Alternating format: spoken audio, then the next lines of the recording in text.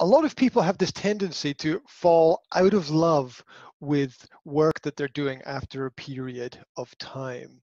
What's your relationship with that kind of concept? Well, I have always been in marketing. I was first in purchasing and moved into marketing some years later, and I was involved in the retail sector for many, many years. So part of that was selling products into retail shops so that they could then sell more product. So display systems and that sort of stuff. Yep. But I guess, and I was in that company for 20 odd years. I was in there a long time, and, it rose to a certain level, obviously, in the management structure of that company.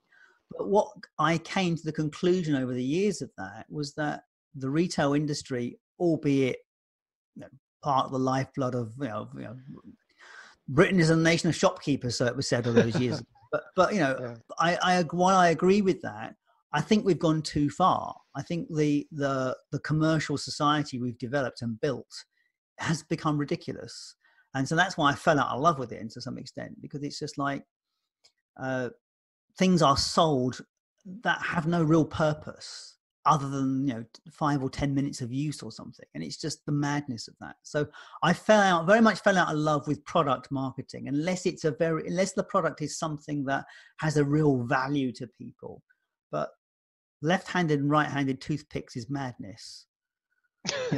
Do they exist? Do they really exist? It's one of my jokes, but it's Okay. it's that whole idea that you could actually make a toothpick that was left or right-handed and sell it. And Or a toothbrush, for example. I think you probably could, if you marketed it right. You could probably build enough of a case to say this toothbrush is designed for a left-handed person. Yeah. And I think that's just madness. And I think there is so much madness around that in terms of things that we produce.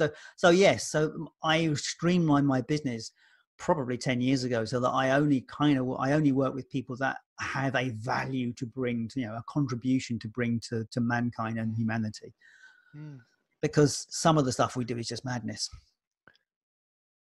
The truth. It's the truth. Yeah, that's it really. So I can say more about that, but it's like, all right, here's an example of the madness that we do. And I know it's hard to, but we have a whole diamond industry that spends millions of pounds with very sophisticated equipment to extract diamonds from the sea or from wherever. And you think of the energy resources that go into that. And all that happens at the end, it's put on someone's neck or on someone's finger or ring. And it's like, why? Why would we spend that much resource to do that? And there are probably loads of industries that are very similar. Yep. And why do the Bears have large warehouses full of diamonds that they don't sell to anybody anyway? Well, yes, of course. A lot of them are industrial diamonds, absolutely. And yes, they have to control the market of diamonds, don't they? Otherwise the price would drop. So diamonds is a classic example of a managed market.